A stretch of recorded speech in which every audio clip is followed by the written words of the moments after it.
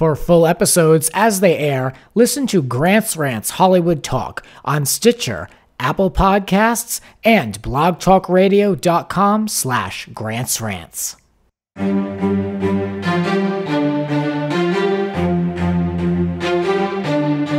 Broadcasting from Hollywood, California, it's Grant's Rants Hollywood Talk. Celebrity Big Brother comes to the U.S., and I have the perfect casting recommendation. Cardi B is the new it girl. Sorry, Nicki Minaj. We prepare for Lady Gaga's Netflix documentary, and when the hell is Fergie's new album coming out? That and more with Stephen Blum right now. Let the ranting begin. I'm sitting across from writer and contributing editor at Vice's Broadly. It's Stephen Blum. Hi. Hello. Thanks for coming and doing the podcast, Stephen. Thank you. Now, we have a mutual friend who's been on this show, Marissa Gooderman. Oh my God, she's amazing. Yes. So I bumped into you more recently than not at her birthday. So I feel like, it's time to have you on the show. Thanks. Yeah, she's a real trip. Marissa is like amazing. I feel like she's on a reality TV show, and the reality TV show is her life. Oh my God, basically. I know. Yeah. There's always so much going on with her. And she's traveling, and she was looking at a place nearby, my place, and I was like, please be my neighbor. Like, it would be so entertaining. She would fit in perfectly in West Hollywood. Yes. I hope that it happens, or somewhere nearby, somewhere close. Yeah. But we have some things to talk about on the rants. I have been very busy with different projects, and it's just been an exhausting end of summer, early fall for me. And I'm just trying to keep all the balls in the air. But I have been planning some really great shows for this podcast. So just stick with me and let's get into all of it. Starting with the announcement of there being a celebrity version of Big Brother coming to CBS this winter, not fall, but coming up. And this was a surprise to me. Yeah. I feel like in a way, maybe they're doing too much with the brand of Big Brother in the United States, and it's just kind of being watered down. They had a digital companion last year, who knows? But I watched Celebrity Big Brother in the UK. If there's anyone decent on, I'll watch it. And I've watched it a couple times. So to me, like, that box is checked. You know what I mean? Yeah. Those real hardcore fans, if they want to see Celebrity Big Brother, they're already watching it. Right. Yeah. Now, do you watch any of these shows? Have you ever watched Big Brother? I watched Big Brother like forever ago. Okay. But I was very entertained by like Julie Chen's interview with the Hollywood Reporter. Yes. She was like, we're not going to get Oscar winners. What else did she say? She had this controversial quote about the fact that she, like, Les Moonves was like, we're gonna have to pay you like a shit ton less. Yeah, because it's they're calling it, I love when they use these terms, a concentrated run, which is shorter. I mean, like, shorter run, there's less episodes because of celebrities' busy scheduling, which, then I was okay with it because I was curious at first. I was like, okay, what type of celebrities are we working with? Are we going the ratchet route? We're gonna have like 8 mob wives walking around, or are we gonna go for like the real, like, Dancing with the D-listers? And that's when she said, oh, I really like the casting at Dancing with the Stars. Oh, this is where I get worried. This is where I start to get anxious, because Dancing with the Stars is the most nursing home show on television. And we don't need that to set the bar for something fresh. That's literally like in season like 29. It's a little less than that. But please, like, let's think a little bit more outside the box. Right. Then I thought of all of this, like, synergy, this corporate synergy, how, like, on NBC, you see a lot of, like, the housewives, they did Celebrity Apprentice, or, like, on ABC, they put Jimmy Kimmel on everything they possibly can, still don't realize he has no talent. But, I mean, they'll do anything to keep those same faces, that corporate synergy going. So they can make a theme park right about it. Yeah. So I'm like, well, what are they going to do on CBS? Because it doesn't have as strong of a recognized brand. They have their sitcoms, which do really well, but they're not going to put Kaylee Cuoco on Big Brother. Right. You know what I mean? So who are they going to put on? So I gave this some thought. And Juliana Margulies. Yeah, put her on there. Yeah, I'm sure she has the time. So I said, who can we put on? Like, they think back, like, okay, if their mindset is, God help us all, for, the Dancing with the Stars status of people. Yeah. I was like, okay, well, we have to have someone from yesteryear. So I thought, who would do anything for money? So Barry Williams, who played Greg Brady, he's older and he could do it. What is he doing? You know what I mean? Just give him a check and he could do the show really easily. You know, you don't have to worry about their schedule. The Brady Bunch was on CBS. It'll get an older crowd. I'm like, okay, there you go. Right. And then I'm sure they'll put on Richard Hatch. I mean, he'll do anything for 50 cents. And what is he doing these days? Nothing. Nothing. He was the original Survivor winner, yeah. so that's how they can bill him as like, oh, is he gonna turn it out? Is he gonna win again? Nobody cares. But sure, put him on. I mean, he's a creep, so he'll Where probably does he live? What does he do? What's his life? He's from Rhode Island. I don't know what he does, but didn't he like file for all types of like bankruptcy, and I think he like lost all of his money or something like that. So he'll do anything for cash. Yeah. So put him on it. Yeah. And then I said, well, maybe they should put on someone from like the daytime world. Cheryl Underwood on The Talk is pretty fun. You know, she'd be a large personality for that show. I don't know if they'll cover any of the soaps. You know, they could put maybe someone that loves Big Brother from the soaps, but I think she would be fun. And then there's always the usual, reality whores out there who will do anything, like Brandi Glanville. If they pay her enough, she'll do it. I'm sure there'll be a Jersey Shore former, of course, person on there. I mean, are they all in jail? All the men? Which man isn't in jail? Whatever one is free, they can put on the show. Yeah, the big question is, what are these people doing with their time? And like, can they just step away? Which I think they mostly can. Yeah, I think so. Some people just live for it, like Tiffany New York. I love her to death. She could do this. She did Celebrity Big Brother. She would be wonderful, but I don't see CBS going that direction of kind of ratchet TV. But I mean, if they want people to watch the show and have water cooler moments, they'd be smart to put her on and pay her whatever she wants. But let's talk about like what kind of person would be even attracted to this role, because it's a very like warts and all proposition. Like, you're basically going on camera 24/7. You're going to have all of your flaws exposed. So it's different than the kind of draw of like a romance show or, like Bachelor or even Survivor, where you get to at least, show that you're, fit to survive on an island. So I don't even know it's sort of like a radical, like, self-analysis in a way, and it's not as fresh as it once was when it comes to the idea of a celebrity doing a reality show. I feel like they said, like, in the past, around season 2, which was in 2001, they were talking to Paris Hilton and Roseanne Barr, and that would be something very out of the box. What a combo. That would be amazing. So it's like, what now? What I mean, every celebrity's done every show, and so it's like it's not as novel for someone to be like, let me put myself out there and try this.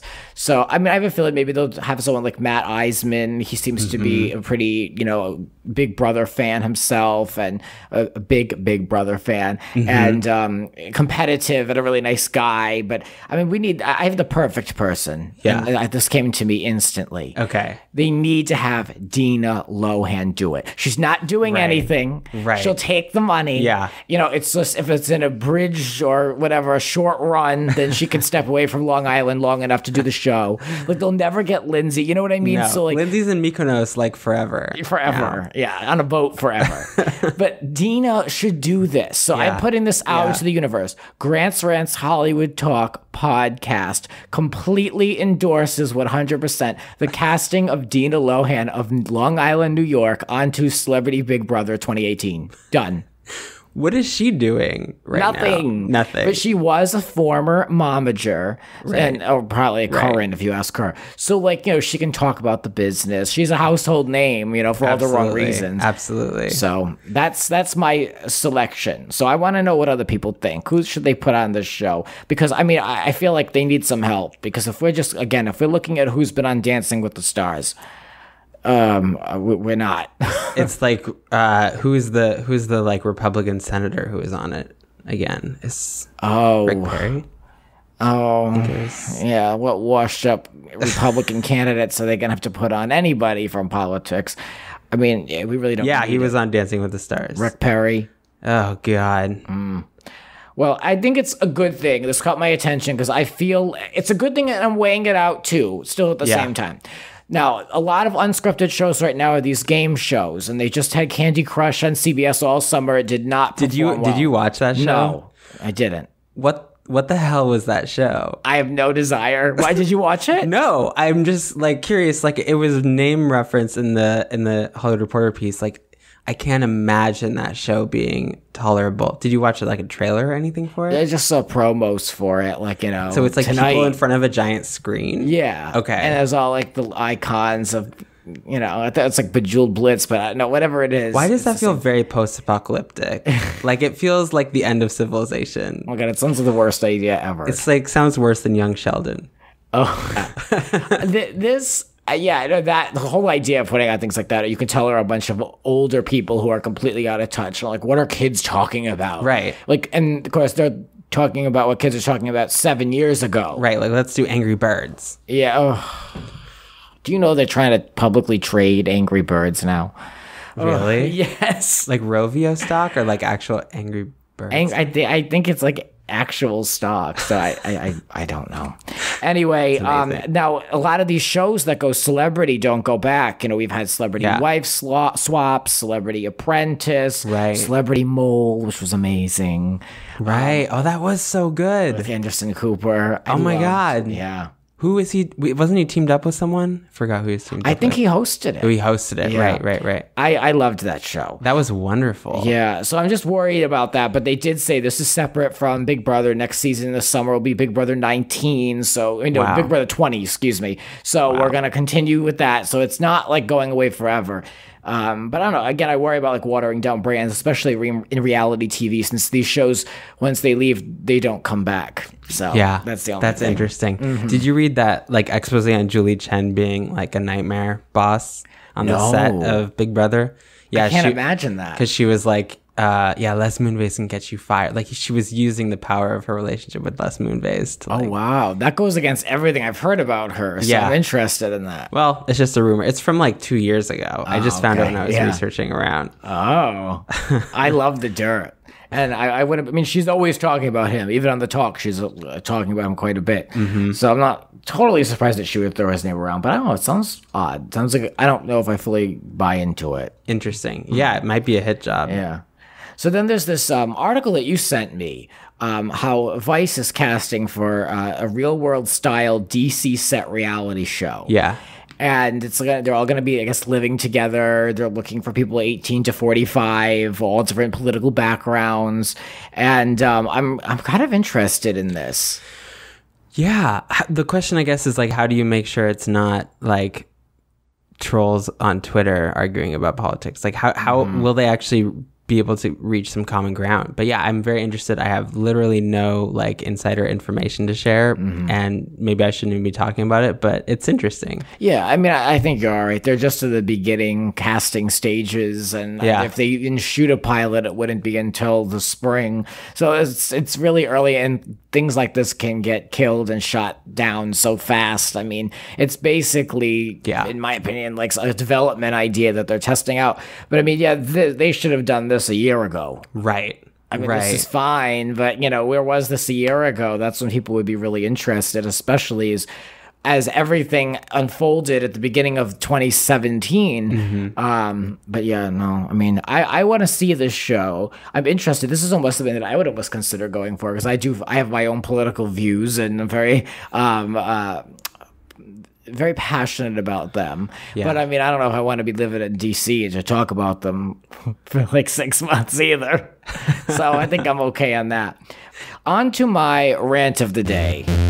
Rant of the day. My rant has to go to Nicki Minaj, and not in a good way. I am so tired of her being so overexposed. I just saw an article on Facebook the other day, and it said that she's now going to be collaborating, it's confirmed, with Zayn on music and being featured. And I'm like, this girl will do music with Barney the Dinosaur. I mean, she'll do anything to be featured on an album. And after a while, I think it's just a bad look to say say yes to everything. You know what I mean? Yeah, sure. Put me out. Oh, I'll do this. I mean, after a while, it's just like, where are your standards? I understand, like, even my friend Talia was like, these people, they want to make money. Like, she makes money, and I get it. Yeah. But as an artist, though, just to jump on everything. Right. And I mean, she couldn't even save Swish Swish, but I've heard that she's just a really mean person. I think she's a total opportunist. Yeah. I think that she's someone who pushes her way, elbows people in the face to get on these tracks to make money. That's why she's the only one in the game for so long. Until recently with Cardi B, who I really enjoy. What do you make of Cardi B? I don't know so much about her, actually. She's brand new for a lot of people. Yeah. Some people have watched on Love and Hip Hop days, they know. But like as far as mainstream goes, like she's got the #2 song right now, hopefully soon to be #1. And she's a real East Coast New York girl, very upfront. Like, you see her coming, like, I like that. I really respect her, and I like her music quite a bit. And to me, she's the real one. I'm really like just pulling for her to get to the #1 track. She has to beat Taylor Swift, so it's almost like not a fair fight. They're two completely opposite artists. But I really like this one. Wait, I have dirt on Nicki Minaj. Oh, what do you want to say? So I met this guy who worked at MTV and said that he was working with her and she was the worst person he'd ever worked with, and that she had in her rider the request that you can't make eye contact with her, which I guess some stars do have, but she was like militant about enforcing it, and somebody like made eye contact with her on accident. She yelled at them. Yeah. Like, I didn't care for her, but I hate that crap. Yeah. That is, I've heard so many of these people you can't have eye contact with. I wonder if it's all true. Right? Because I know that people made that same allegation against Ellen. Yeah. Oh, yeah. But who are these people? In the grand scheme of the universe, who are these people? Absolutely nothing. You know what I mean? So I don't view anybody that way, that favorably, believe me. I liked Cardi B the minute I found out that she was tight with Lil' Kim. Because I have so much... Kim is the queen of rap. And so Nicki Minaj always was completely disrespectful and never gave Kim her due. And never even said that she had inspired her when she was asked about other female rappers. I mean, you can't ignore Lil' Kim. So Cardi B had my respect from day one once I learned that they were close, or that they at least had a mutual admiration and respect for each other. So I mean, I am very unassuming, but I love rap music, specifically like female rap music, and all I've been given is straight up garbage by Nicki Minaj. So I've been like, starving over here for good music. So I'm happy to see that Cardi B is on the scene. So I'll have to see more from her coming up. Did you read, there was this amazing article about not Azalea Banks, Iggy Azalea. Oh yeah. I almost forgot about her. What? I almost forgot about her. I think most people did. And it was just sort of about how she came to America to be a rapper, but she had like zero cred and zero talent, and how she alienated like basically everybody who she came in contact with. But it's like a very exhaustively like written profile of her. They didn't actually interview her, but they interviewed like every single person that she worked with basically in LA, and just about how they kept trying to brand her, and they kept trying to like coach her to respond to these allegations that she was like appropriating, Black culture constantly with like a little bit more style and substance and grace, but she like could not take being managed, and she had basically no understanding of where the other side was coming from when it came to allegations against her. So you're saying that she wasn't like being open enough to discussing that she was trying to be quote unquote Black? Is that what it is? Right. It's like, I mean, there's this idea, people borrow from different cultures all the time, but you have to sort of be a little bit cognizant of what you're doing, and acknowledge it, at least partially, and she never acknowledged it. And whereas Macklemore, you can like say a lot of shit about him, but like he did go out of his way to try to acknowledge that he's stolen a lot. Right. Yeah. Yeah, Nicki Minaj. I mean, Iggy Azalea, I don't know what to say about her. Yeah. I mean, she fizzled out real fast. And that's what I don't want to happen for this girl. And I'm wondering if Nicki's nervous that this girl is now the new girl on the street that people are talking about. She had her performance at the VMAs. You know, she's real upcoming. I wouldn't be surprised if she was like friggin' hosting the show next year. Yeah. So we'll keep an eye on it. But I'm happy for this girl. I'm happy for somebody new for once. A different name to be featured on these tracks. I mean, it's the same people doing the same things. Absolutely. So somebody new to add in at least. This has been my rant of the day.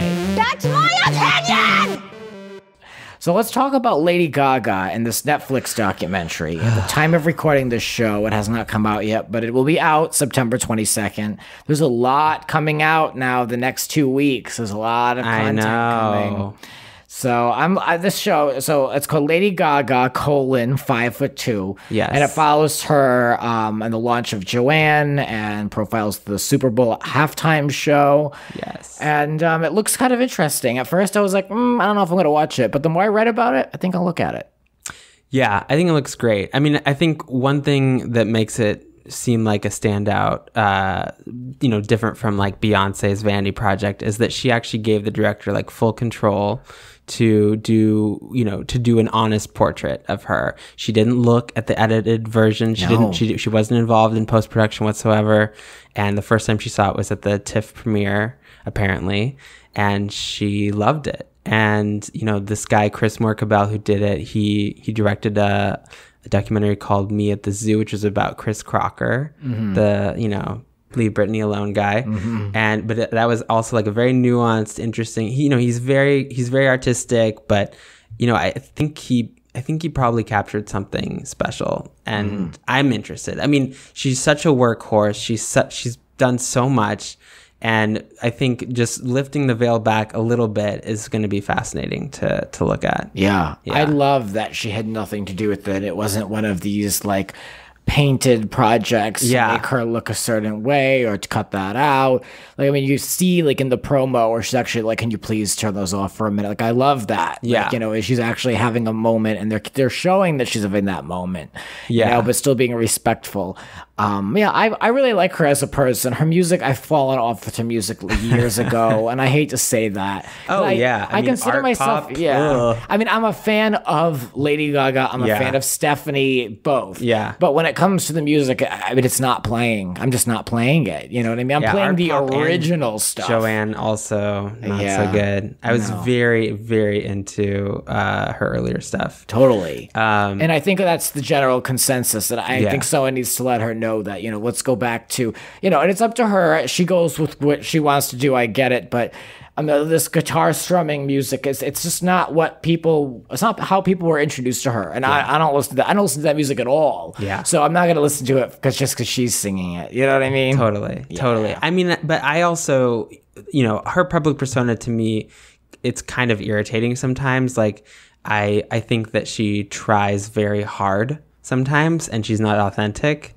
And that she's like, trying to be this like huge gay supporter, and I appreciate it a lot. But I also feel like it was a strategic move, obviously, at times. And I'm interested in the documentary also because I think it seems a little bit like cinema verite. It seems like there is some truth to the portrayal, and maybe I'll actually like her more because I respect her and I like what she's created. Sometimes I find her to be grating. So like, if this makes me understand who she is better, then that will be an interesting movie-going experience, I think. Yeah. Yeah. Of course, she opens up about having a medical battle with fibromyalgia, the chronic pain illness. Right. I don't know why it was saved to be revealed for this documentary. It seems a little gimmicky.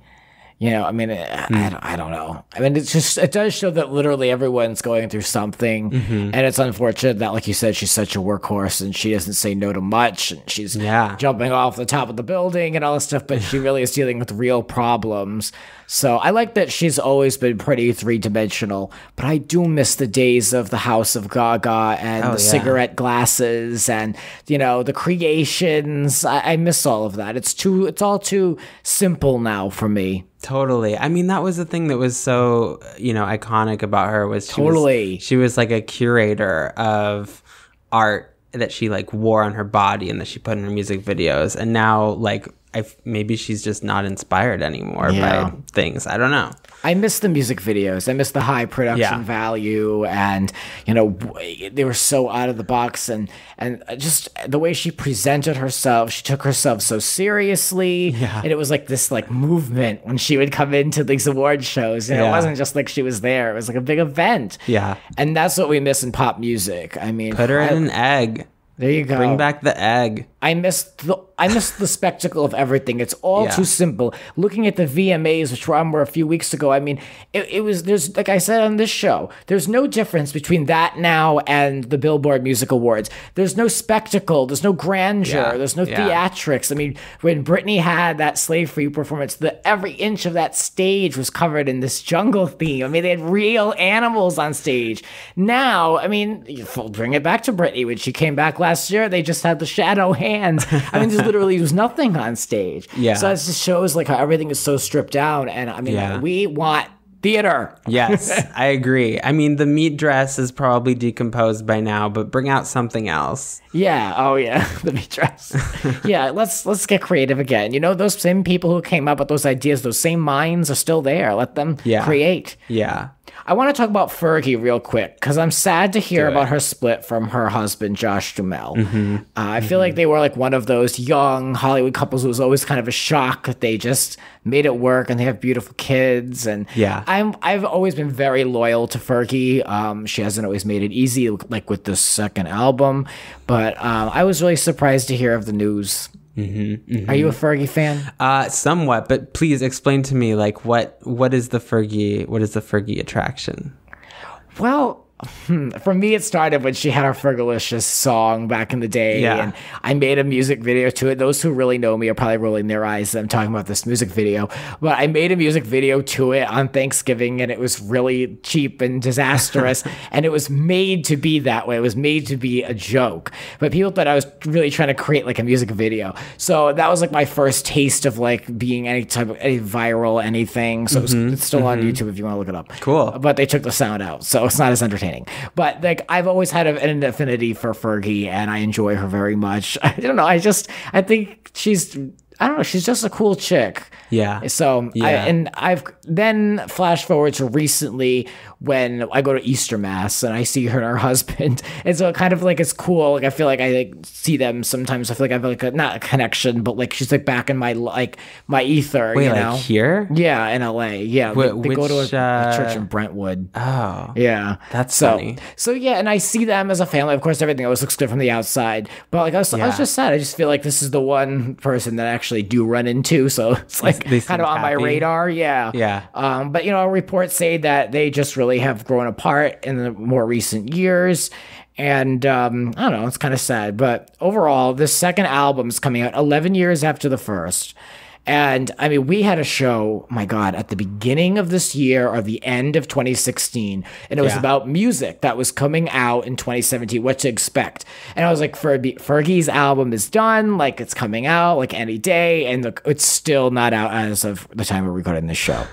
And so it's absolutely ridiculous. The album leaked in July and they never acknowledged it. Then like 2 weeks later, it went up for pre-sale. And now it'll be out on September 22nd. Wow. So how long is that in total? Over 11 years. Holy. So, I mean, as far as an artist goes with putting out music, I mean, come on. Yeah. You know what I mean? Are you doing it or not? Are you putting out? Think of how many albums you could put out in 11 years.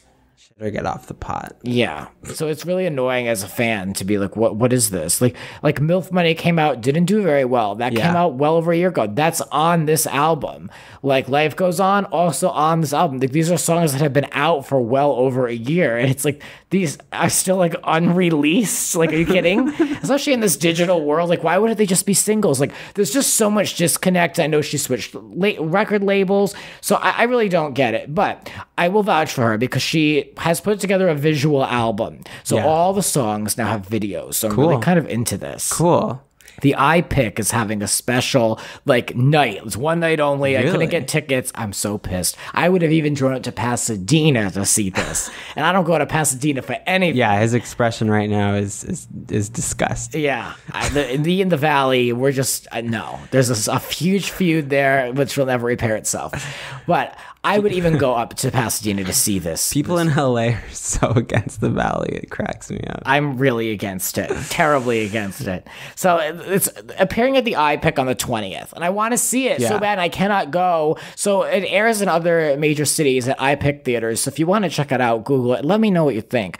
I mean, I'm sure all the videos will surface and they'll be online, but I wanted to really see it in, the full theater form because I am a fan of hers and it would have been cool, but I guess I waited too damn long. But yeah, so I'm looking forward to this new album, even though, I mean, I have not listened to the leaked version. I'm very loyal in that sense, but So it has leaked. we shall see what Yeah. it has coming up. Yeah. So, well, when we return, we're going to talk more with Steven, and I'm going to tease an upcoming show here at Grant's Rants. That and more. Now this. You're listening to Grant's Rants. Subscribe and spread the word. There are a lot more rants to come. Listen anytime on all major podcasting platforms. And now, back to the show.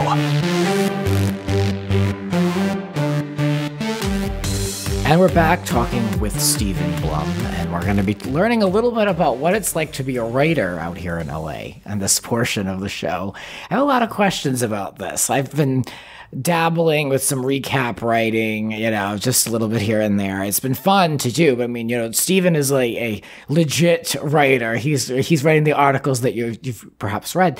So let's talk a little bit about it. You're a contributing editor over at Broadly, and their Twitter describes it as for women who know their place. Can you explain a little bit more about what type of articles you can find at Broadly? So I think Broadly sort of grew out of this feeling that a lot of women's media online was opinion based. We had Jezebel, there was Exo Jane, which is like personal essays basically. And it was this idea that we should cover news that women actually care about from around the world and give women opportunities to cover these subjects. And incidentally, it's also a great place to be gay because they cover LGBT issues constantly. So yeah, that's Broadly. Well, it sounds like a very conservative outlet, perhaps endorsed by Trump. Oh, sure. Yeah, sure. No, it sounds very like liberal and new age and very progressive, which is a good thing. Yes. So yes. I like that. Yeah, so let's talk a little bit more about the work that you've done through them. How long have you been over there? About 2 years.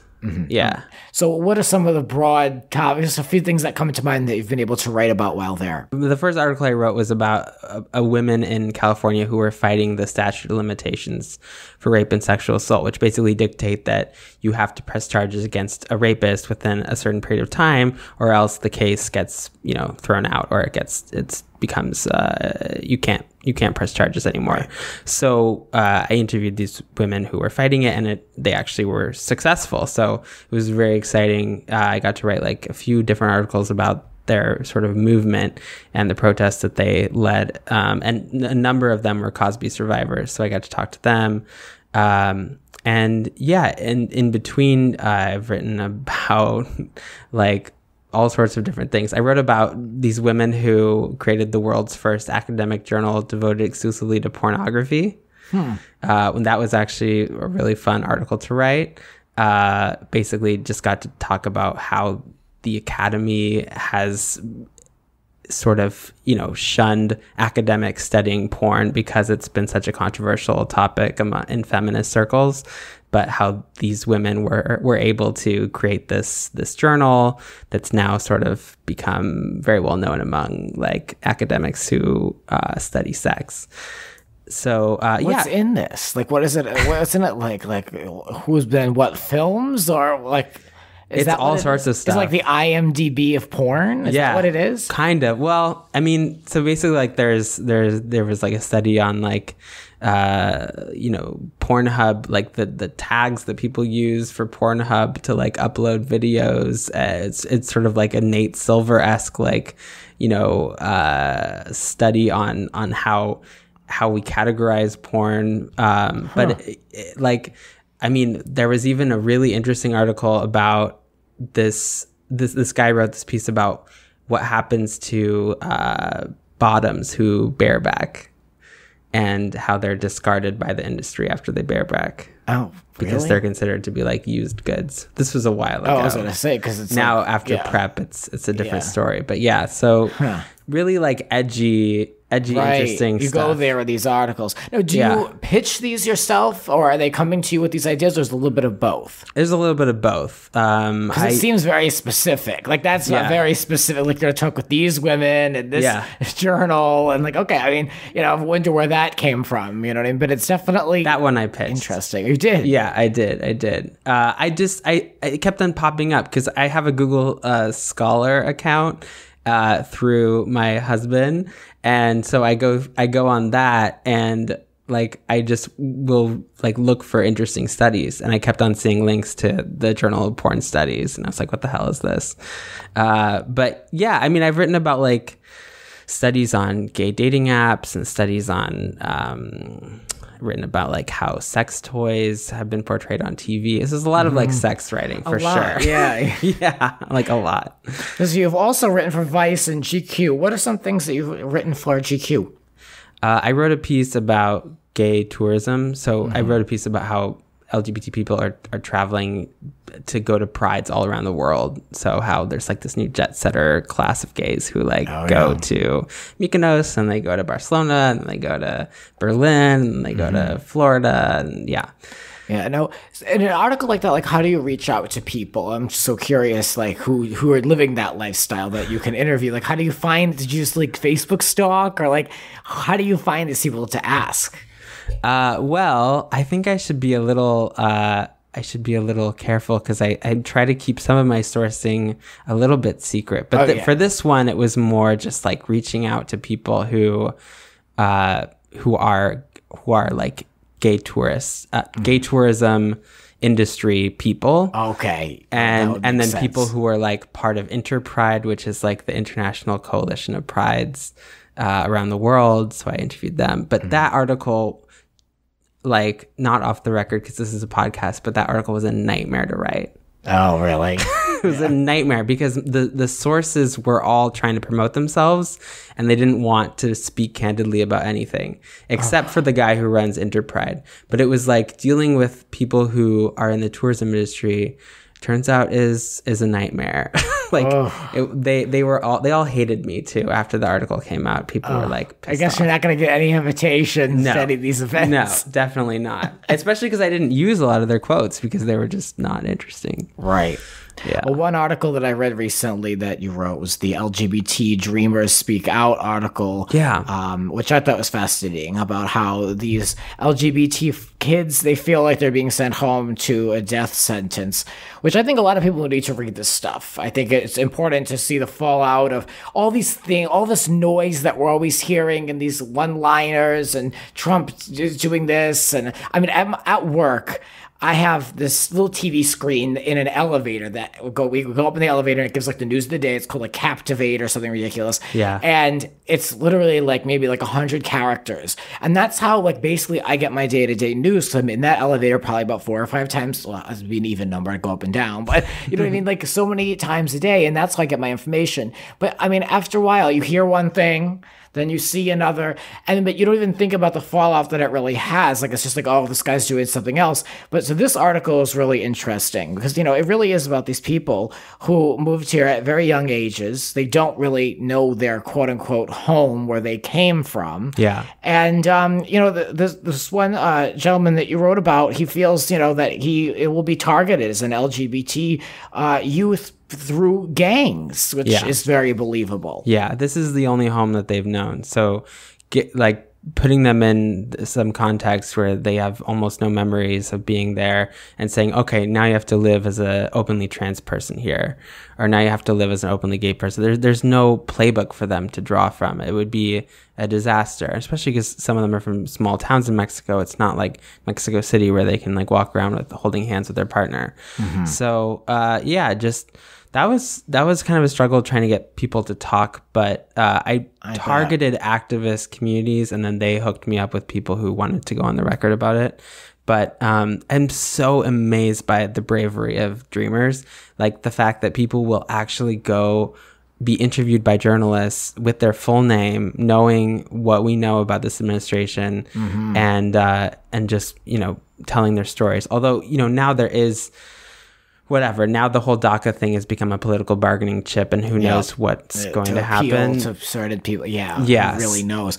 But still, I think about that, and I said, let's even more of a personal help for these kids. Yes, because now not only are they being, you know, used as a front, it's a pawn. But also they really don't have a solid answer on what their future is going to be like. You know, I feel like it'll all work itself out, and I think that, you know, those folks will be okay, but I mean, you know, it's still that they're being used for that conversation, and it's someone's life, and their safety is it's disgusting. BS. It is. Yeah. So I feel very strongly about that. So you wrote an article for Out magazine, with Lauren, and I can't pronounce her last name. I think it's Waregi. Okay, I believe you.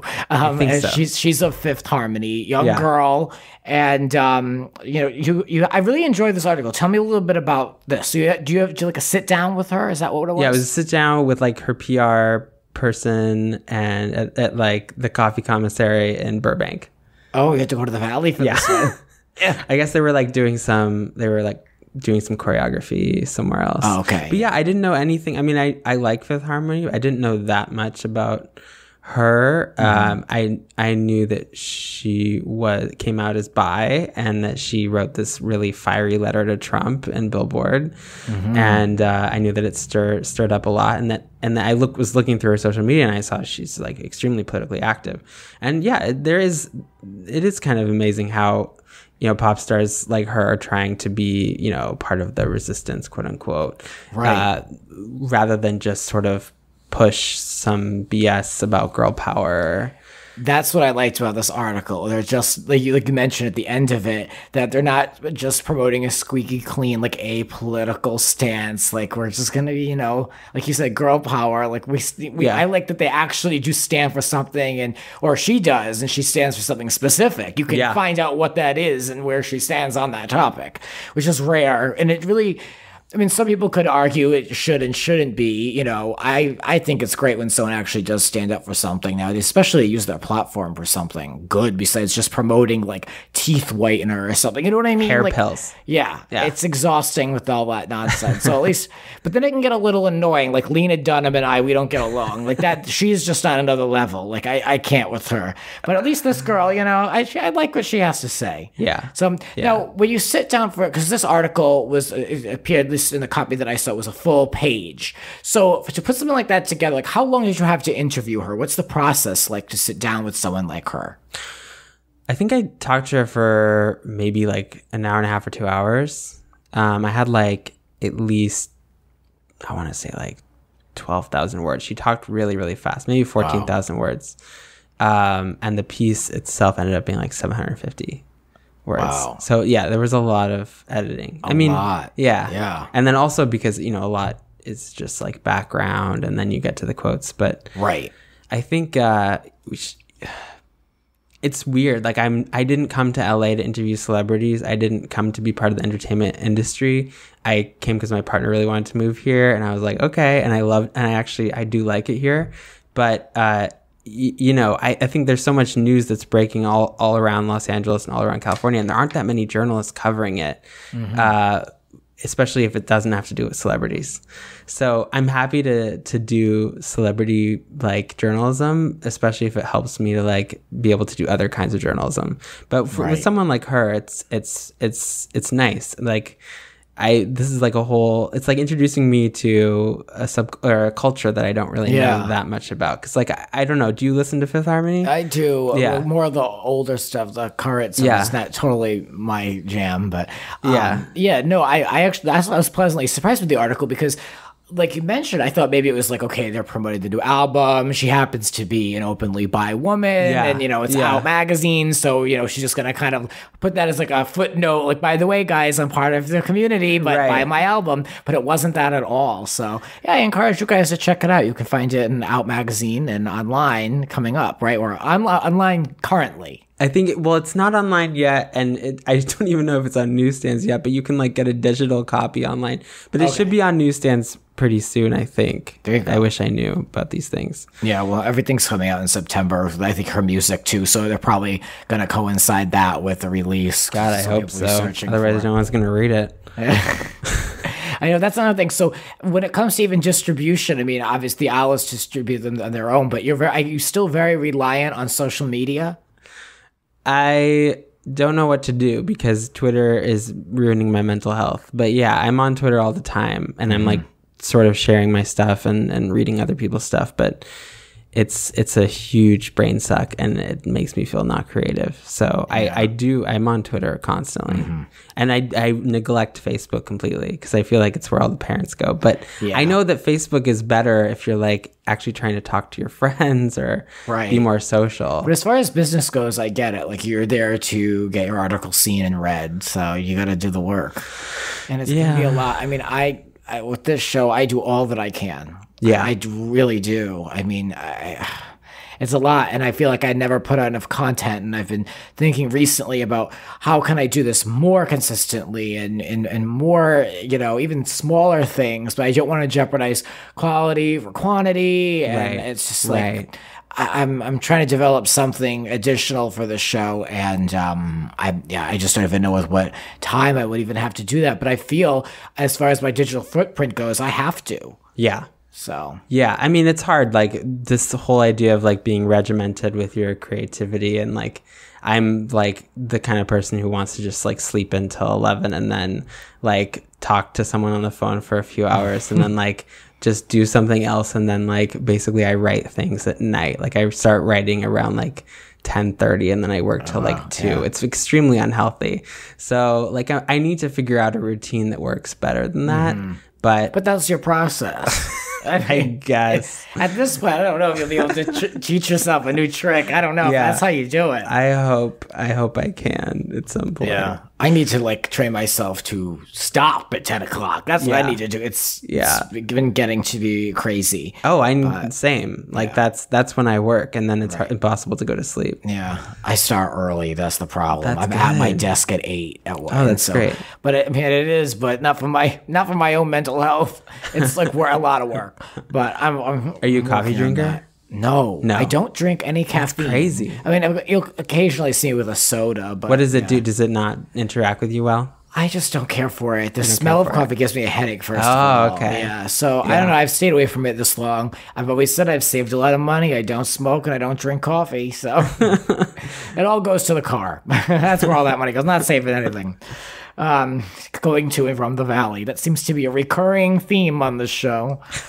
So I want to hear about your time in Germany. What did you do there?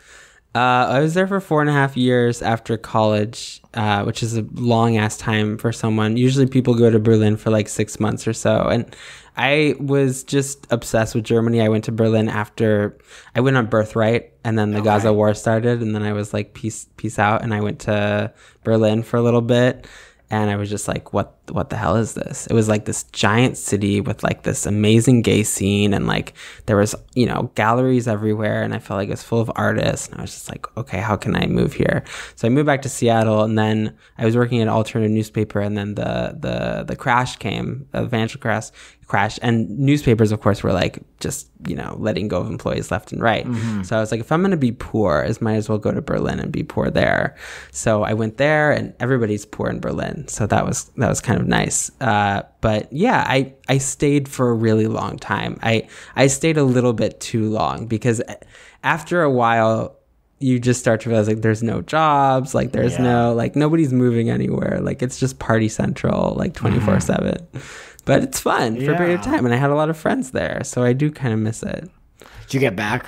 No, I just talked to my friend from Berlin. She's like my Finnish friend, and she's like, I dream about like surprising her. Like I have dreams where I'm like, I like literally just like pop out and she's like, oh my God.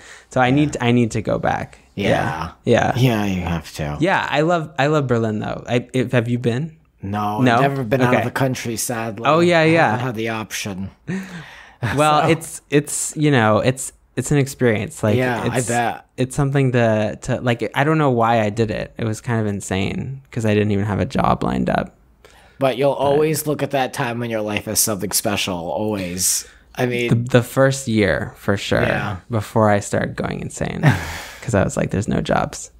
Yeah, what did you do? Did you just party? I worked at a tech company. Oh, okay. I did like tech blogging, and then like I was a freelancer for a while, and I wrote about like dating Germans as a Jew, and yeah. It sounds like you live the dream in Germany.